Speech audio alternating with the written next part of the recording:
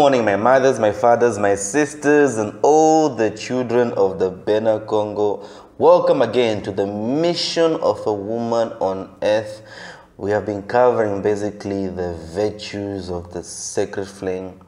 We studied basically nobility part 1, and we're going to dive into nobility part 2 in our next session. But today, let's look at something very, very important, the scam of soul healing.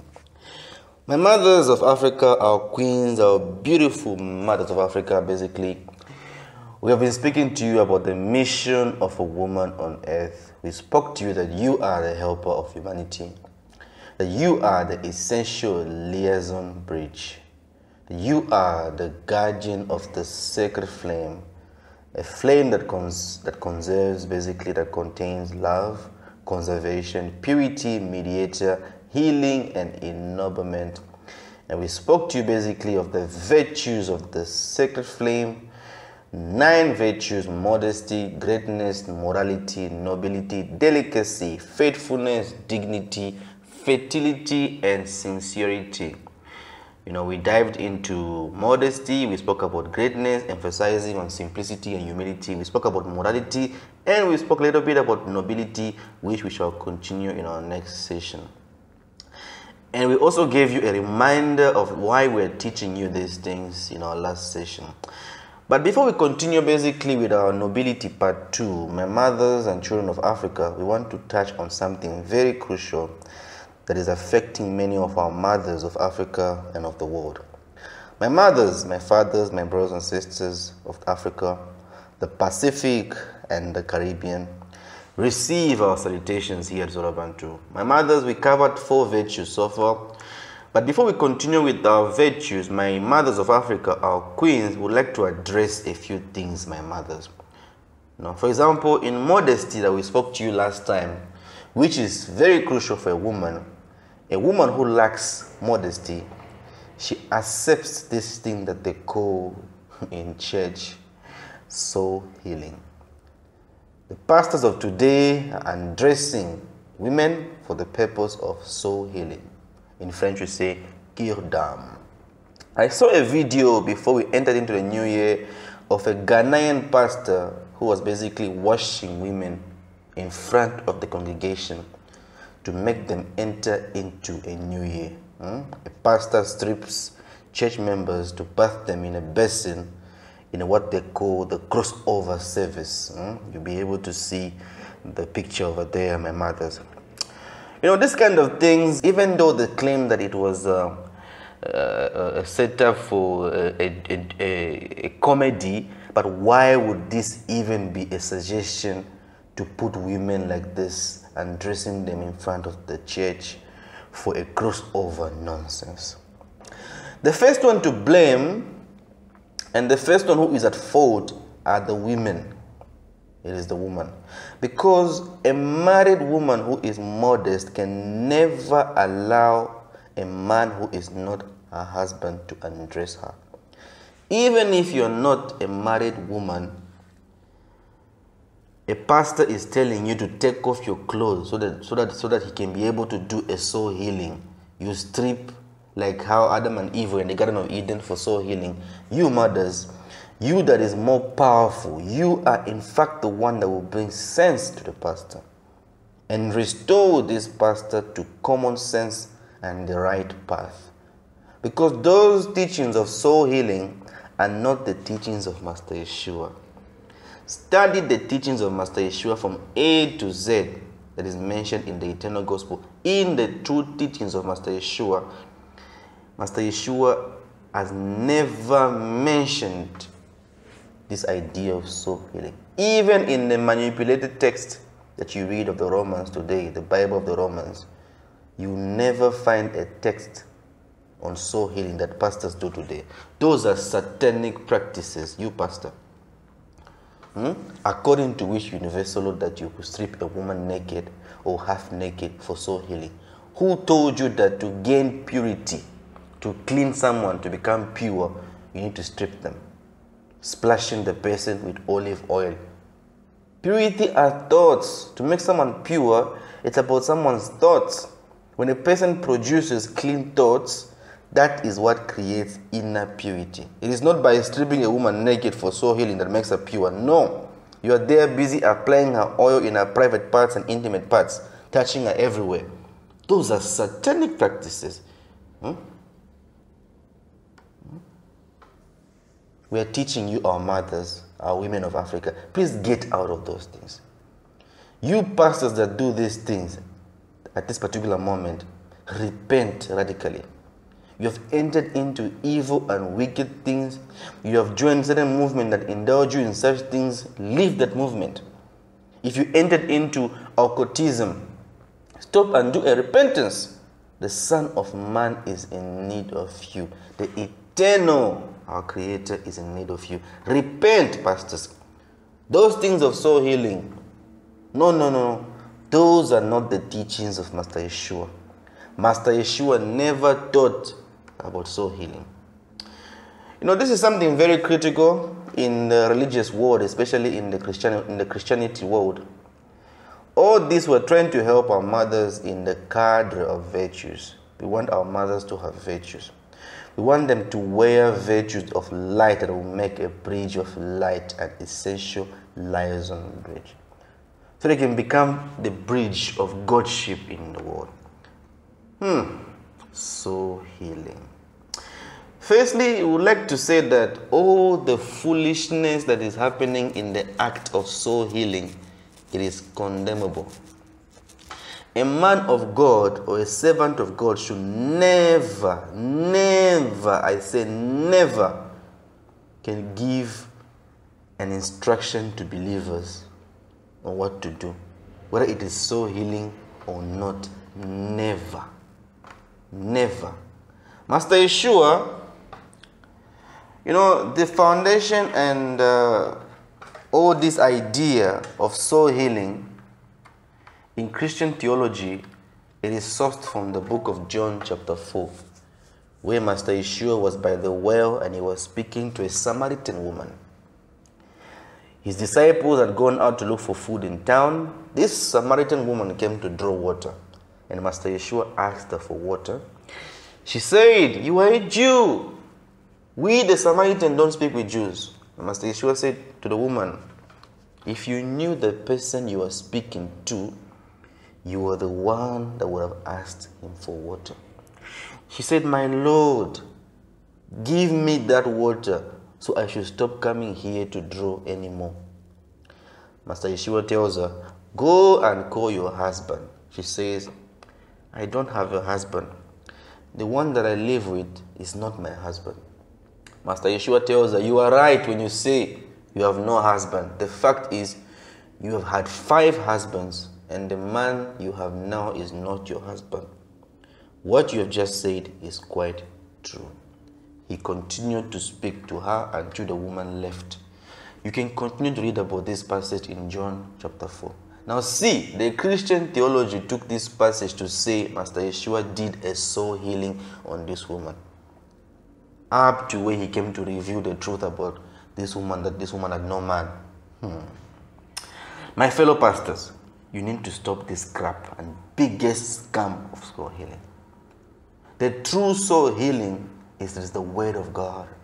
It is the word of God that heals the spirit of a person, that heals the soul of a person, that cures the soul of a person. It is the knowledge of the laws of creation. When a woman, you mother, when you think and gain the knowledge of the laws of creation, and you get the knowledge and understanding of the laws which shall teach you, or that which you shall learn from looking for the Son of Man. There are so many laws. When you're going to be aware of these laws and gain an understanding of these laws, that knowledge will heal your soul. That knowledge will show you your foolishness and wickedness, so that the spirit in you awakens. That spirit in you should now meet the Son of Man. What does the spirit have to do with sex? You are calling it soul healing. But the questions you're asking sexual questions. You will tell us, "Oh, but sex can destroy the soul." If sex can destroy a soul and create demons and phantoms in a person, but it is only by knowledge that a person can be freed. Now you, a so-called man of God, if you are a so-called man of God, give a knowledge if you have. You take a wife of another man or a woman of another man, you take her into your office and you begin to speak to her about her intimate life. For what? Do you need to speak to her about her intimate life? Who are you? Show me in the Bible where Master Yeshua began to ask a woman intimate questions. Questions like, who slept with you? How many men have you slept with? Pastor, all these questions. So you can do what with it. And you, woman, my mothers, you are entering into immoral conversation with the so-called man of God with no modesty, and you're calling it pastoral healing and checkup. See where you have lost your spiritual leadership and spiritual eldership.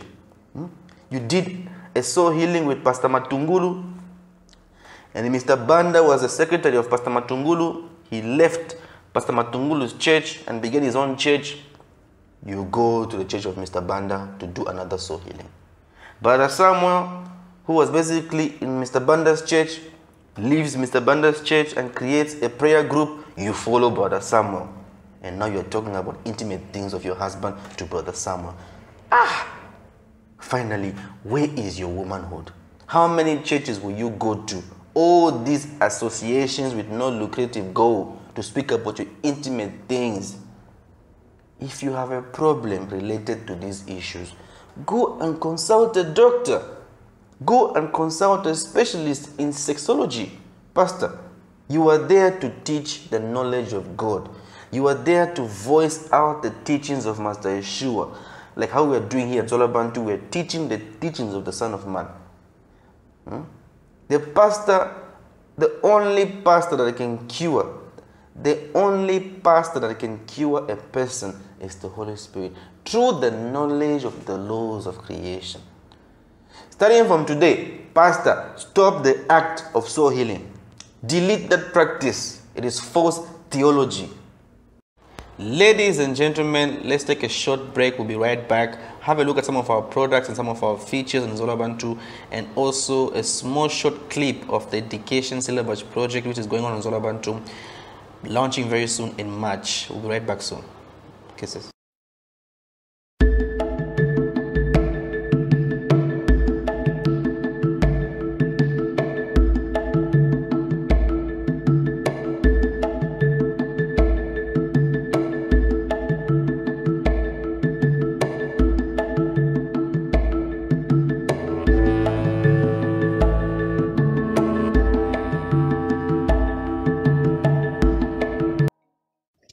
Welcome to the Zola Bantu Life Partner Education. Your tutor is Ms. Rimbai Bunu. This is Lecture 2, The 5 Love Languages, The Secret to Love That Lasts. Contents: Introduction, Why Learn Your Partner's Love Language, The 5 Love Languages, Clues to Identifying Your Spouse's Love Language, Empty Love Tank Syndrome, The 5 Love Languages Explained, and a final word. We can all agree that we need love. It lies at the very heart of human existence. We need it before we learn to love as babies, and we will need it as long as we live. Something inside of us cries out for love. It is that desire to be intimate and to be loved by another. Marriage is designed to meet this need for love and intimacy. And contrary to this, isolation is devastating to the human being. The honeymoon experience does not last forever. It is relatively short-lived, about 2 years. And after that, we are forced to come back to reality. Some of your partner's personality traits become annoying and irritating, and it is at this time that we need to practice each other's primary love language.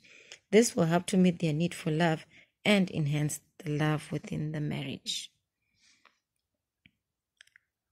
We must be willing to learn our spouse's love language, because just like our primary or home. Stop the act of soul healing. Because when you do a soul healing to help somebody to understand their sin, you are maintaining spiritual laziness. You encourage spiritual laziness. Even if you have good intentions, you are not helping the person, because the goal of a person on earth is for the person to get out of spiritual laziness. He or she needs to identify the source of his or her own problems alone. You cannot make a person discover the source of their problem by force. No. It is not like a doctor. You are not even doctors, Pastor. You are nurses. The only doctor is the Word of God. It is the Word of God that does an exact diagnosis on a person. You are not even nurses, I'm sorry, because nurses are basically the beings of nature, the Simbis, the angels. Never again do soul healing. Never. Stop it. But I can speak with people who come to me. You say, I can speak with people who come to me. Make exchanges. Have a conversation. And in the exchanges that you have, do not give your point of view. No. Give the knowledge of the word only. Leave the person, him or herself, to make their own choice. They should do their own experience, because he or her should do their own experience. When they do their own experience, that is what will make him or her concrete. Your experience, Pastor, of your success in your marriage, it is you. It has nothing to do with the experience of another. You are not married to the same person. Neither is the marriage the same. You have different karmas. You don't have the same experiences. What he or she has come to do in the world is not the same as you. So in consequence, stop this soul healing. We even go far. We will not even advise you on soul healing. Instead, delete it, remove it, remove that ministry in the church. And if there's a church that only focuses on soul healing, close that church. Because the medicine is the word of God. It is the knowledge of the laws of creation. In this domain of even teaching the laws of creation, you are in error. You don't know about the true word of God. Now you have gone far up to undressing women in church. Mama, you remove your clothes in front of another man. Where is your womanhood? So now your husband, where have you placed him? Where have you placed your husband? You, a woman, you remove your clothes in front of another man who is a self-proclaimed pastor and a man of God. Even if he was consecrated, would that permit him to take a woman of another man and say, take off your clothes so I can chase away the demons in you? See where you have fallen. Any crazy fella out there is playing with you, mama. For some pastors who are doing soul healing, we know you're conducting soul healing. Questions like, hey mama, see how you have walked? Don't walk like this, be like that. Mama, do this, manage your marriage. Hey, mama, try to do this and fix this. Stop it. Even this is not good, because in this you maintain spiritual laziness. Teach the laws of creation if you know it. If you don't know, listen to Zola Bantu. Take our videos. When you gather in your church, play one video. People begin to listen. Do that. Unless you know the laws of creation. And mothers, there's a great need of modesty. If your husband has a problem somewhere, but they are specialists in the medical field, put that in prayer. The pastor has no anointing for healing. That. You don't even know the life of the pastor. You don't know. To be a pastor doesn't mean you become a sexologist. To be a pastor doesn't mean you become a sexologist. Oh, the word of God has everything. But the word of God is what? It is the laws of creation. Do you know the laws of creation, Pastor? Pastor, you can continue to do your gymnastics in the Bible, but do you know the laws of creation? We have to repent of what, Pastor? Repent. He is alive. He's coming soon. We will repent of what? Woman, stop insulting your husband. Oh, but here you're teaching morality. These are rules of morality. These are rules of morality, basically are consequences of low levels of spirituality. That is not spirituality. Spirituality is the knowledge of creation and the laws that govern that creation. Pastors, do you know it? So we advise you, our pastors, download the videos of Zola Bantu. On Sunday, play the videos for the congregation to listen. You also sit there and listen. Those that will basically be awakened, they will enter into the eternal gospel. Do it! Because you have taken our mothers who have come to look for God. And since many of these women and our mothers have fallen, no knowledge in their head, they say yes and yes to everything, up to when they have removed your clothes. Papa Yukumani tells an amazing story. He says that it has been 7 years since he received a woman that died of AIDS. The woman came to see him She says, Pastor Daniel, I've looked for you by all means. What happened, Mama? Papa, you used to say there's no liberty without responsibilities. See where I went to meet a pastor so he can set me free. When I arrived there, the pastor says to deliver me, he needs to touch me in my intimate parts. Father, they played with me, but I had no choice. And with my pain, I thought these pastors had power to heal me. I took my hard-earned money and gave to the pastor. She says, if I mention the name of that pastor here in Europe, you will faint.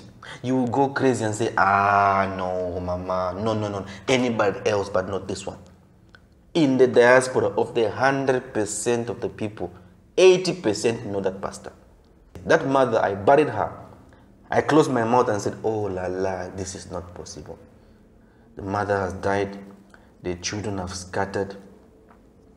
The pastors have played with her. A beautiful woman. What is that? I said, Mama, you are a woman, no matter the sickness that you have. How can you end up sleeping with a man of God? Actually, a man of Satan. You are a mother of children. You have brought up kids. Why do you mothers have such giveaways? Why? Because many among you, you only identify yourself with sex. That is why when you meet a man, you have to laugh and walk in a certain way, do this, dress like that, because you think that you are instruments of play. You yourself, you have lowered yourself to the level of sex. But you're a person created in the image of God. Think and reflect. You yourself have placed yourself in that position. Why? Because you do not know your role. You are a priestess of the highest. You are a servant of God. You are not sexual objects. You are not a flower. That's nonsense. You are the flower of God, not a decoration in the house. A woman is a flower. What's that? When we say you are a lotus flower, we mean you are the guardian of the sacred flame. Not flowers in the street. No. A woman is a flower. What sort of nonsense is that? We mean the presence of God on the inside of you. That is what will bring joy and happiness in the house. You know, when you place a flower in the house, it brings that beauty. So you are a flower in the sense that the presence of our highest, of Tatanzambe in you, that is what brings joy and happiness in the house. But you're not a flower like a flower in the street, no. You are the servant of the eternal. That is why all the teachings that lack modesty, they are showing you this is how it is done. This is how it is done. I've seen many people on the internet, they are holding bananas to show you how to. It is very sad. What is all this? Africans, how have you entered into all this type of stupidity? On the internet, you are placing a photo of yourself, you're kissing the air. Kissing, empty kiss. Your mouth is shaped like a kiss. You are in your house and you want to kiss the entire world. It's very sad. We now call you microbes and viruses. We are provoking you to wake up your proudness. You are microbes and viruses, especially the women of Africa. The back is exposed on the internet. This needs to stop. Up to sleeping with church leaders in the name of the Lord. Is that normal? You yourself have reduced yourself to this level. You women of today, zero. Absolutely zero. That is why you have given birth to thieves, armed robbers, crooks, hackers, corrupt politicians, monsters, and bite scientists. You have turned the world upside down. You have put the world in disorder. You have to be eliminated out of the face of the earth because you are no longer valuable. Rise up, our women, our mothers. Rise up. Stop these bad behaviors. Stop these ways. We want to see men and women of the post-creation, each at their post of work. If not, you will be eliminated. The two olives, Papa Kumani and Afonso de Sonama, came to teach the message of the Son of Man, to voice out the eternal gospel, his word, that is the promise of Master Yeshua, that tells us that you women of the post-creation, you need to have grace, and to have it, you need to do some work on yourselves. And to start that journey, wear some uncomfortability, mama. Wear some modesty. They will play a song in the church. You're going to drop your offering of the church in front of the church and you are dancing and shaking so we can see your elegance. We don't need to be dancing rumba in church. It is a place of prayer and meditation. When you enter into the church, shut up. Rather, keep quiet, sit down. At the end of the church, get out. But how does this happen? Let's meet up in the reign of 1,000 years. You shall see how it is done. Or look for the eternal gospel. You enter into a holy place, the only thing you can do is keep quiet. And the last thing you should do is keep quiet. Oh, so what should I do from the beginning to the end of the church? I said you should keep quiet. Yes. Beginning to the end of the church service, keep quiet and focus on God. Oh, so only men can speak. Not even the men should keep quiet. If you, the elder of the church, woman, you have to keep quiet, then we men should shut up for eternally. But you enter into the church to get an appointment of soul healing. There you expose your husband and sleep with the head of the church. So my dear pastors, delete and remove soul healing. Take our videos of Zola Bantu, play it in your meeting places. We love you so much as Zola Bantu, our mothers. I know this message was harsh, but it is the truth. This act of soul healing, it is satanic and needs to be removed from the church. We love you so much as Zola Bantu. Kisses, mwah, our mothers.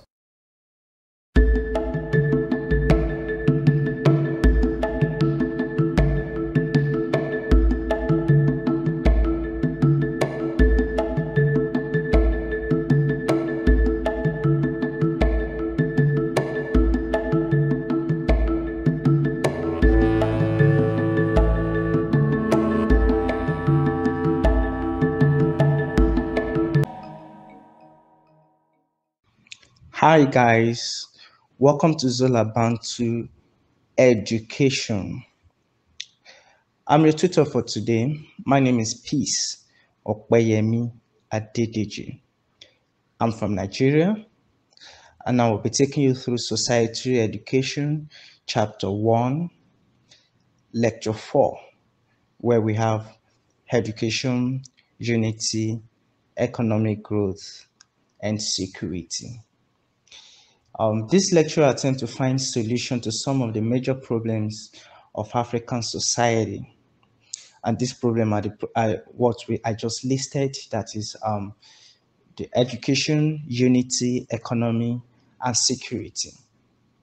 And everybody will agree with me that Africa has work to do in all these areas.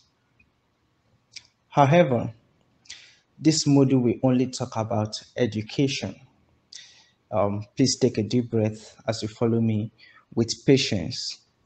Let's have a look at the contents for today's lecture.